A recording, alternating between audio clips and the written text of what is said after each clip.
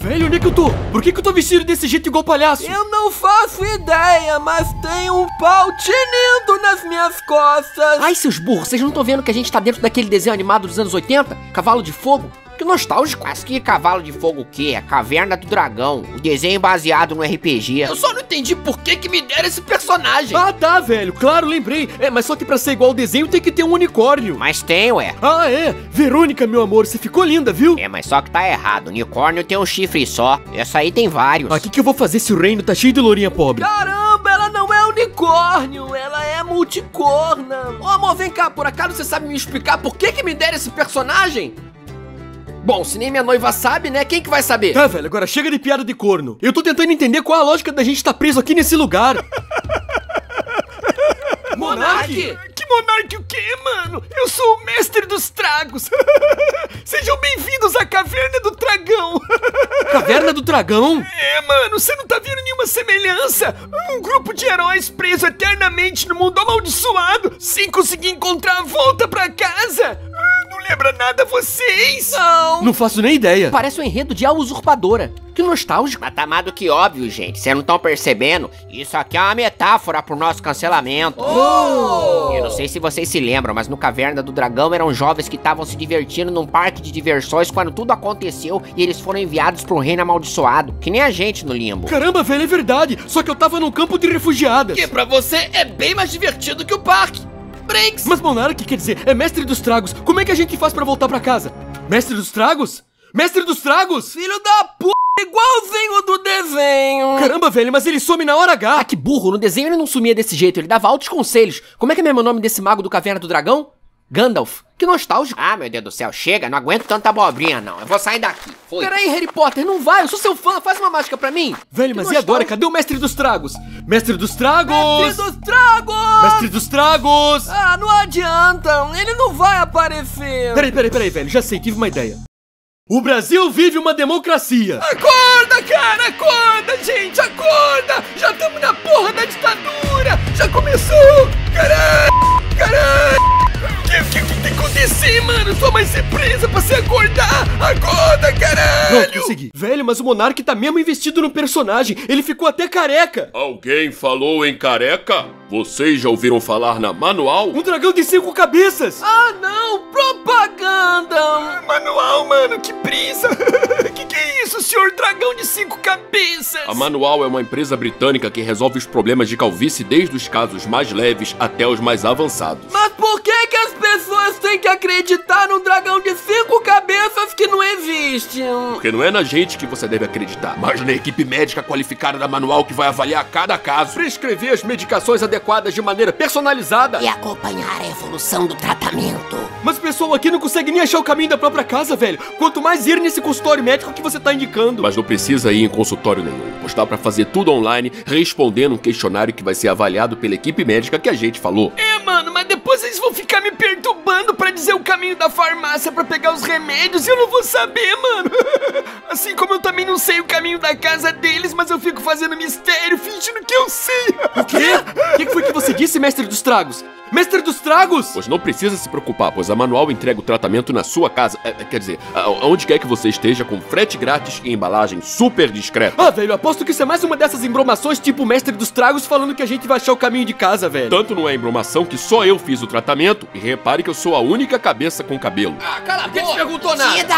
Fica quieta aí! Além disso, não é magia. Os tratamentos da Manual são cientificamente comprovados e eu tenho aqui fotos mostrando o antes e depois. Lembrando que os resultados começam a ser vistos depois de 3 a 6 meses de tratamento. Mas o preço disso aí deve ser igual Caverna do Dragão. Uma fábula. Caverna do Dragão não é uma fábula, é um RPG. E o preço também não é uma fábula. Até porque temos aqui o cupom 40animaguedes, que oferece 40% de desconto no primeiro pedido. O link está na descrição. Corre que é por tempo limitado. Aí o poderoso chefão virou e falou assim: Luke, eu sou seu pai. Que nostálgico. Peraí, cala a boca. Que é aquilo? O Hellboy. Que nostálgico. Não, cara, é o Vingador. Se eu bem me lembro desse desenho, ele vai tentar roubar as armas dos heróis pra ampliar os próprios poderes e derrotar o Tiamat, que é o dragão mitológico de 5 cabeças. Bora, a gente tem que fazer alguma coisa. Mas que diabo é isso? Ele tem um chifre só. Que inveja! Ô diabo colorido, você gosta de paçoca? Eu quero as armas mágicas de vocês agora mesmo. Eu quero a sua magia, Quero seu escudo, quero seu arco e quero seu pauchão. Mas eu tenho gonorreia. Mestre dos Dragos, rápido, ajuda a gente!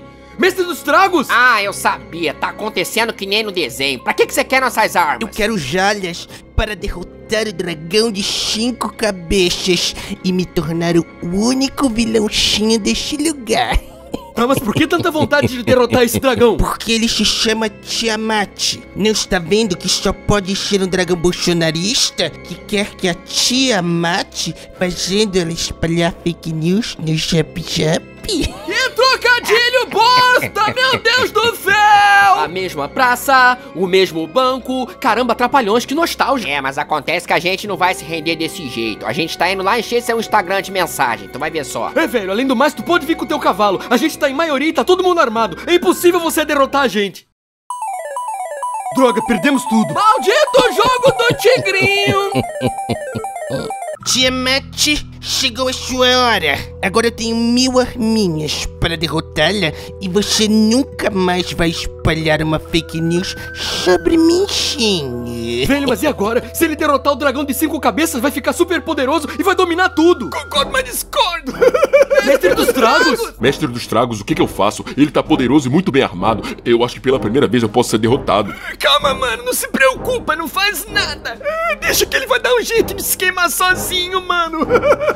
Mas antes de continuar essa lutinha tão diferentinha pra vocês, uma pequena pausa para os nossos patrocinadores que estão assistindo junto com os corujinhas a Caverna do Mamão.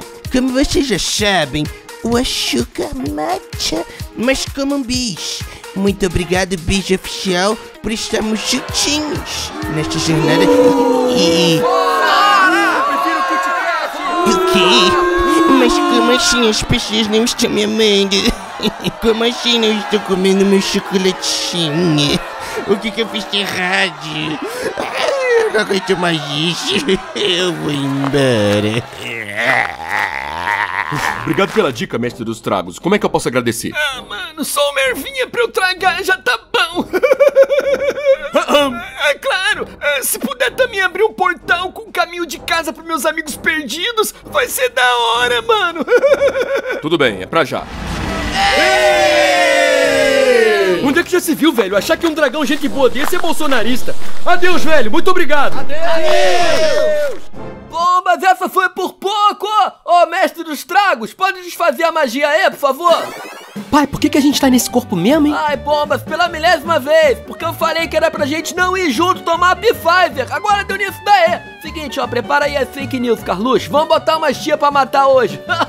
Pra já, pai. E ó, 04, tu trata ele se comportar, hein? Esse corpo aqui só tem um reto. Mas pai, eu queria voltar pra casa. Por que a gente tem que ficar aqui? Olha só, melhor a gente ficar aqui nesse mundo de fantasia escondido pro Xandão não prender a gente.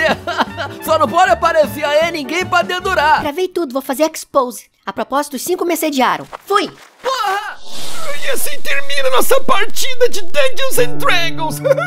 Nossa, que coisa ridícula, velho. Pois é, eu tenho que lembrar de nunca mais botar o Monark pra mestrar RPG. Mano, fazer o quê? Na falta da erva, esse é o melhor jeito de fugir da realidade. Ah, velho, eu até gosto de RPG, mas acho chato jogar com D20. Eu prefiro D4. O que significa RPG?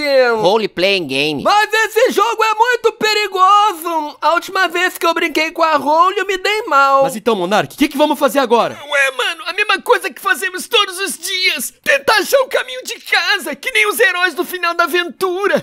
É isso aí! Eu conto ou não conto pra eles que nunca fizeram um final de Caverna do Dragão e os heróis estão presos lá até hoje?